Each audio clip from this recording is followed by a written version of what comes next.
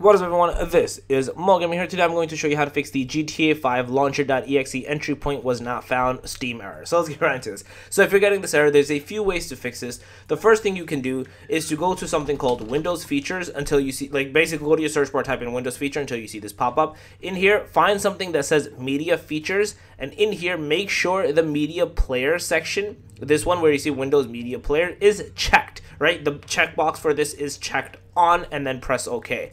Now, if this doesn't fix the issue for you, the next thing you want to do is go to your search bar again and type in virus and threat protection, as I did, and then go to protection history, and in here see if basically your Windows Defender or your antivirus system is essentially blocking the threat here directly, which is essentially the exe file. It's not a threat, but it's a false positive, right? It thinks it's a threat, so you want to essentially click into this, go to actions, and basically allow it to be able to go into the, like, whatever, allow that application to be played.